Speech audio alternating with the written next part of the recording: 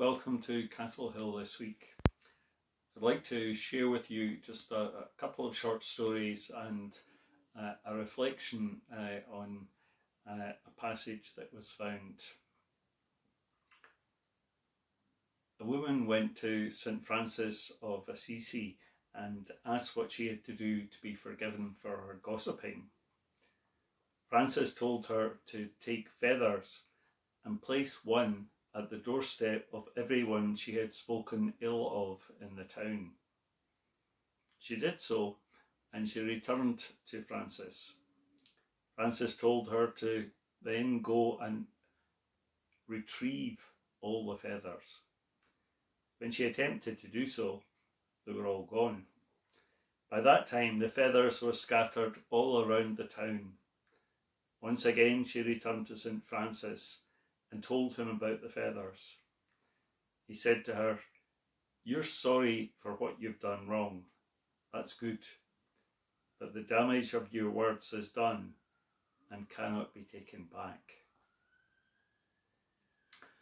There's a story told about the great writer and psychiatrist Viktor Frankl.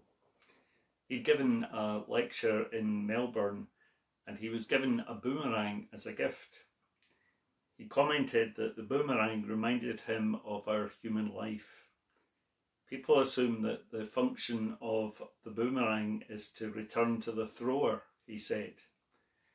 But it's the real function of the boomerang to hit the target and to return to the thrower only if it misses the target. And the same is true of life. We return to ourselves to become self-absorbed and preoccupied only if we have failed to find meaning in life. The meaning of life is to move out beyond ourselves, beyond our own meaning, and so find meaning. If we live only for ourselves, spending money only on ourselves, squandering our time, our strength only on ourselves, focusing chiefly on ourselves, life boomerangs and comes back to us with only ourselves to show for it. You may have come across one of the various versions of what are called the alternative commandments, but I would like to share with you one which was found on the wall of the children's home that Mother Teresa ran in Kolkata.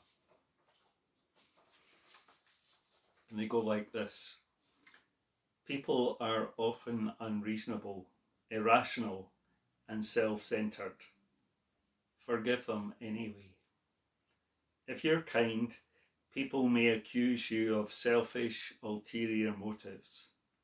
Be kind anyway. If you're successful, you'll win some unfaithful friends and some genuine enemies.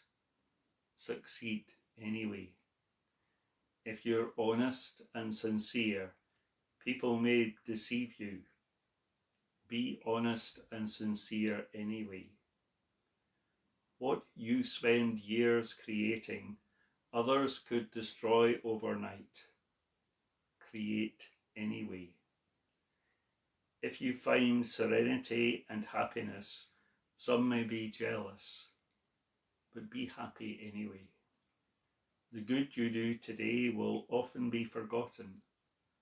Do good anyway. Give the best you have, and it will never be enough. Give your best anyway. In the final analysis, it is between you and God. It was never between you and them anyway."